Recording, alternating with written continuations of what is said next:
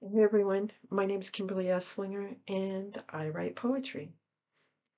Thank you, Women Who Submit, and thank you, Long Beach Public Library, for inviting me to participate in this year's Pride event.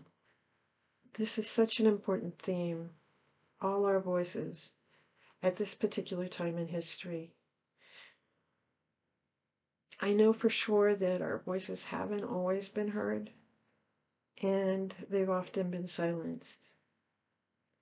When I think back to ACT UP back in the 80s and their call to action, which was silence equals death, I'm reminded that I need to participate in taking up space and lifting my voice and telling the truth as fast as I can. Well, this wasn't always my way. I was always out to my family, always out to my friends, but I wasn't always out at work. I thought I was. I thought, well, if they ask, I'll tell them. But the truth is they were never going to ask. So what does that mean?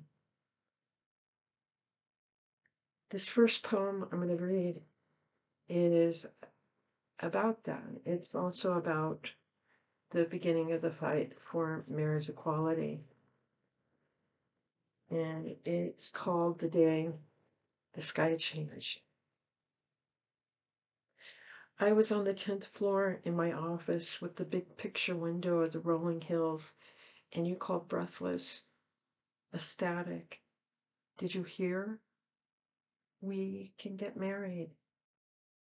Not the we of proposals, but the we of a people who were to be hidden in closets, sexless and beige.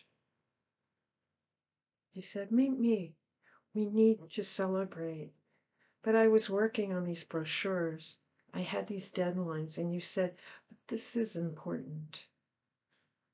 And I didn't believe you.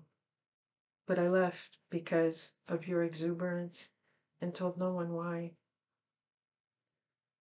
We ate fries at the veggie grill, shared a lemonade. You kissed my hand in public at the table. You kissed me on the lips at the car. And I drove